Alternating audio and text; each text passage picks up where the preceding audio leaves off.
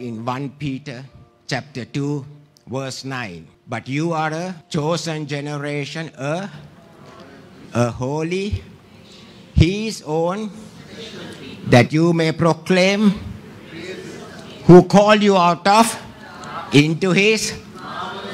You are a royal priesthood. This is very important, and the Lord has been driving me to preach this, that the kingdom of God is a kingdom of priests. He's coming to for a royal priesthood, and Jesus established that. We read in Genesis that when Abraham came after defeating many other kings, and when he came, he met a person for the first time mentioned in the Bible, Melchizedek, King of Salem, priest of the Most High God. For the first time, we see a deviation from the Levitical priesthood. We see priesthood and kingship amalgamated together. And when he came, what did he give Abraham? He gave Abraham bread and wine. What did Jesus do at the Last Supper? He gave bread and wine. Jesus was proclaiming then and there that I have established the Melchizedek priesthood, a royal priesthood. Everything we do, everything we say, everything we bring before him,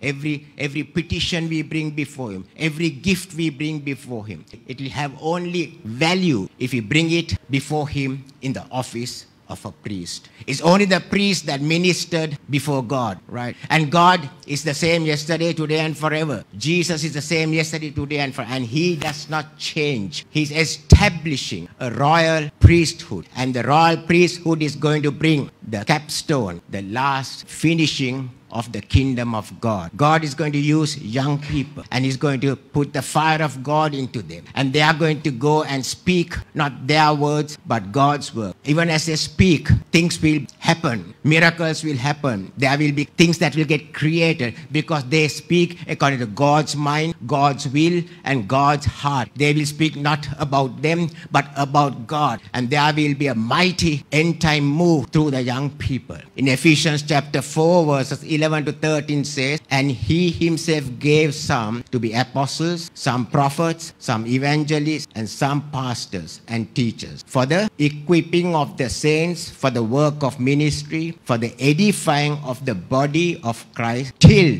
we all come to the unity of the faith and of the knowledge of the Son of God, to a perfect man, to the measure of the stature of the fullness of Christ. He will use pastors, teachers, elders to build up these young people who are going to bring the capstone of the kingdom of God before he comes. Zerubbabel will finish the building. It's going to be a priesthood that will finish the work of the kingdom of God, and it's going to come with power and with mighty anointing. Nothing will be able to stand against them. Oh, you great mount, who are you before Zerubbabel? It will become a plain. God will anoint this final group of young people, and nothing will be able to stand before them. They will speak to the mountains, and the mountain will flatten them. They will speak, and the words will create things, because they will speak according to God's will. The priest will bring offerings, intercessions,